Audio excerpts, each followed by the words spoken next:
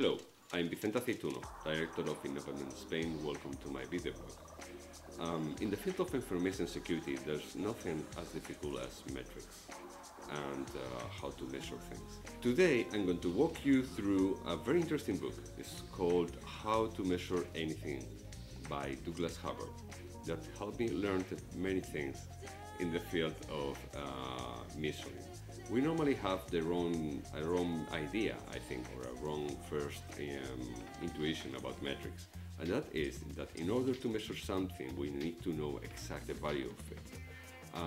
I am under the impression, and thanks to this book, that to measure something is only about reducing the uncertainty we have about the possible values of whatever thing is taken. So in the example that I am bringing you today, we have an infinite possible values. With subsequent measurements, you can reduce the uncertainty further and therefore you can take better decisions.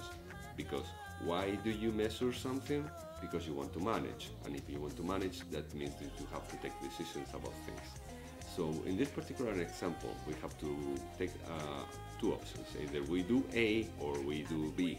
And by taking a measurement, we can take the decision even if we don't know the exact value of something. There are some other interesting ideas that you can find in the book.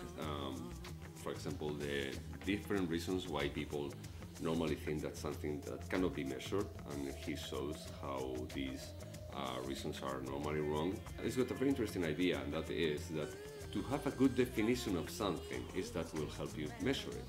Next week, I will talk to you about operational definitions and ISM3 definitions that will help you loads in order to measure anything you are doing in the field of information security.